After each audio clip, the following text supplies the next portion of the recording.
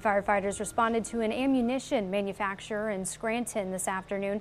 Crews were sent to General Dynamics along Cedar Avenue for a reported structure fire. Officials say the fire was reported on the production line. It has since been extinguished with no injuries and all personnel accounted for.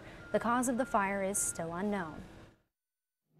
There was a fire in one of their quenching baths below one of their furnaces, and significant amount of smoke throughout their complex. Firefighters were able to control it within about 30-45 minutes. And then it was just make sure that it didn't reignite and work with the plant personnel to make sure that we were able to evacuate the smoke that was inside the building out. The company is working to assess the damage to determine possible impacts to facilities or production.